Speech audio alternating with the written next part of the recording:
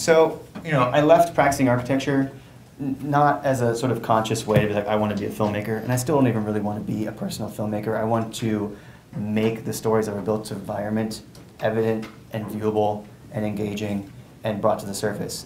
And I'm from Ohio. I've lived on both coasts, and the coasts generally get designed, but the culture of what design is constantly changing.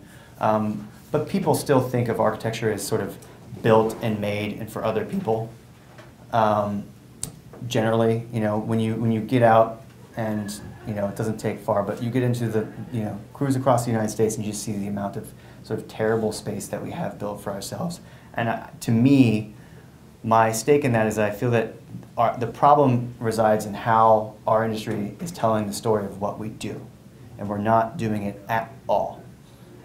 The AIA National just came with their I Look Up campaign, right? And so, I've been yelling at them for a while saying, there needs to be a campaign, and they're trying to make an agenda for this. That's where it should be happening. The AIA should be doing it. It's a professional organization. But the firms, individual firms, need to be doing a better job of telling the stories behind our built environment and why people should value quality designed spaces, not just architecture, but an entire comprehensive built environment.